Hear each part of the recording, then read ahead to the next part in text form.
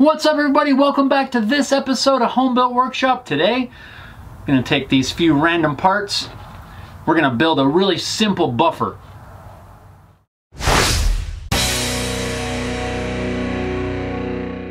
Since I've been doing some more guitar work lately, I figured it might be kind of handy to have a small buffer on hand just to use for polishing frets and other pieces of hardware or anything like that, and any number of uses around the house and the shop. So I ordered up a few parts, including a buffing wheel, some compound, and an arbor to put the buffing wheel onto a motor.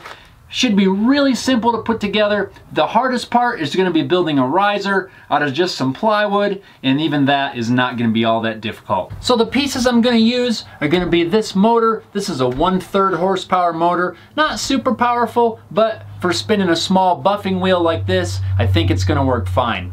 I'm going to use this scrap of 3/4 inch plywood for the base, and I ordered an arbor online to connect the buffing wheel to the shaft of this motor. I think my first order of business is going to be to install the arbor and the buffing wheel. That way the motor is complete and I can get the dimensions for the base off the completed unit. So it's pretty easy to see why I want to build a riser. If I just bolt this thing to this piece of plywood, the wheel spins, but I really don't have any clearance to a tabletop. So I want to make sure I have plenty of room to be able to work around this buffing wheel. I'll just take a couple of dimensions from the base of the motor. I'm going to mark out the plywood slightly oversized and break it down using a circular saw.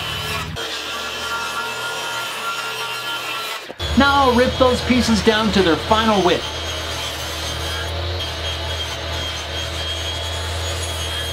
And cross cut them to the length. I'll cut all 4 sides of the riser, as well as a little bit wider piece that'll be the top.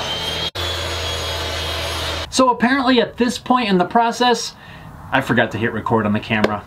Whoops. Well, you didn't really miss a whole lot. It wasn't really a complicated process assembling the box. Just some glue, butt jointed the pieces together, secured them with some pin nails, and then now we'll pick up where I'm installing the bottom of the box.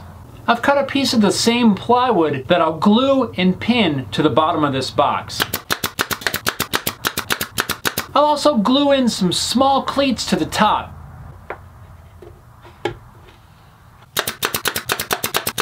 Now while that glue's drying, I'm just going to take the piece that's going to be the top. I'll set the motor in place.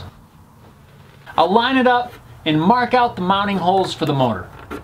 When I'm marking out the holes, I'm just tracing the slots on the motor, and I'll eyeball the center and drill them out on the drill press. The exact position of the holes is not that critical here. I don't really need to account for any adjustment of the motor to tighten the belt or anything like that. The top will fit right on the base like this, but I've already run into a small snag. Seems as though I did not account for these cleats when I drilled the holes for the motor. Had I thought about it, I should have put the cleats running this way because the motor mounting bolts are going to go right down through this cleat. Not that big a deal, but now I do need to make room in this cleat to account for the motor bolts. Isn't it funny how even on the simplest of projects, there always seems to be some sort of little holdup? I got some nasty tear out in there, but that's to be expected. I'm drilling plywood without using any sort of backer board. Thankfully, it's not that critical. Doesn't look that bad. Now I'll just line up the box even on the base. I'll just lightly clamp that box in place and secure it from the bottom with a few screws. Now I can bolt the motor to the top.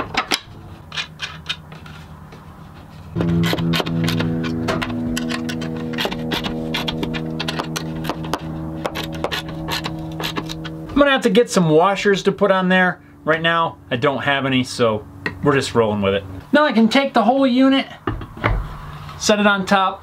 I'll line up the edges, then just pre-drill some holes and screw the top down. Could we call this buffer good to go right now? Yep, we sure could. It would be perfectly functional, but one thing that's a pain in the neck that I found, especially with the belt grinder, we don't have a switch and I don't want to have to plug this thing in. So let's add a switch.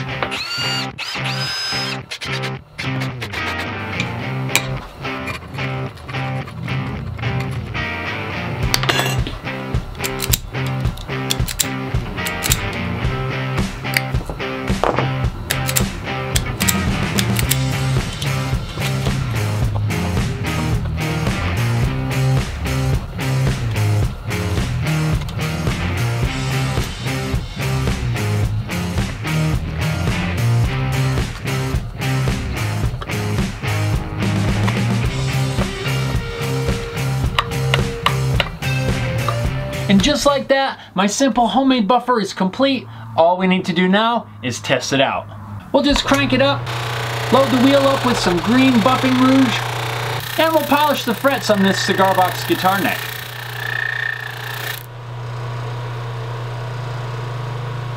Woo.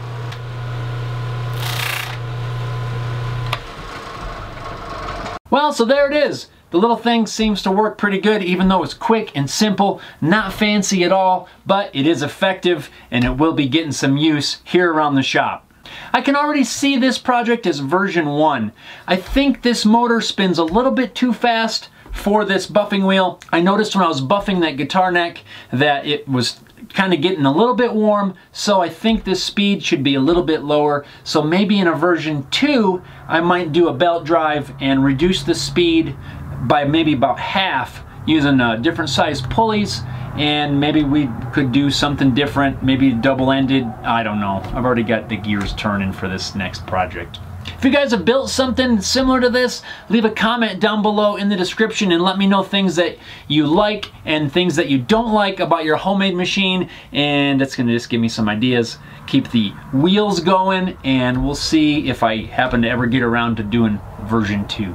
If you enjoyed the video, don't forget to give it a thumbs up. Also hit the subscribe button. And as always, down below in the description, you'll find links to all my social media as well as my website, homebuiltworkshop.com. Where over there, you can find some stickers and t-shirts and stuff like that if you're so interested. So thanks a lot for watching, everybody, and we'll see you next time.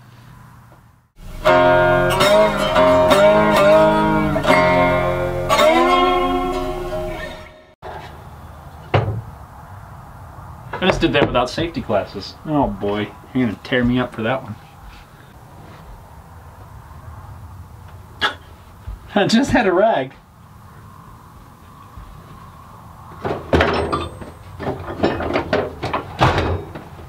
We'll pretend like you didn't just see that.